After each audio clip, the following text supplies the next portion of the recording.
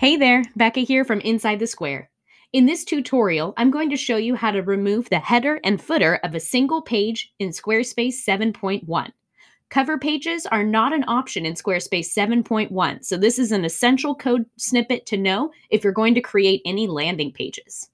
Here I have my demo site open, and I'm going to navigate to the page that I'd like to remove the header and the footer from. You'll see we have the footer down here, and then the header at the very top. If you're curious, this is the Almar demo template. A link to this will be beneath the video. So I'm going to select pages, and we'll just do this on the very first page listed as the home page here. If I select this gear icon, I'll be able to navigate to my individual page settings menu. On this menu, I'll need to select Advanced, and then down here, we have Page Header Code Injection. Now, it's really important to note that this is still a premium feature, only available for business and commerce plans. If you're on a personal plan, I do have one other option for you, so stick around for the end of the video. So if you're using a business or commerce plan, this is the best way to remove the header and footer. You need to first create a style bracket by typing the word style in between two carets and then pasting this code. This code says header and footer sections display none, and important, this word right here makes sure that the browser will prioritize this over any other CSS code that it sees.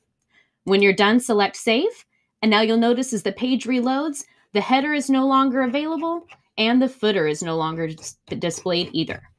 Alrighty, so let's say you're not using a business or commerce plan, but you'd still like to use this code. I'm going to go ahead and cut this out of here and select Save. So now we can see they've both been returned. Now to add this to an individual page, we can use an on-page code block. Select Edit on the top left-hand side. And then in any individual block you see on your site here, all you need to do is hover until this little droplet appears.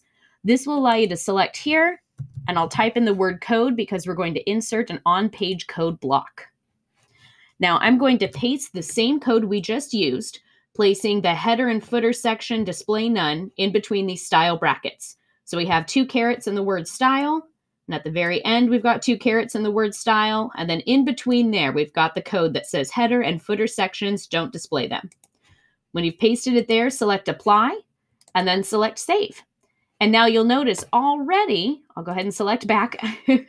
Already we can see that the header and the footer are no longer displayed on this page.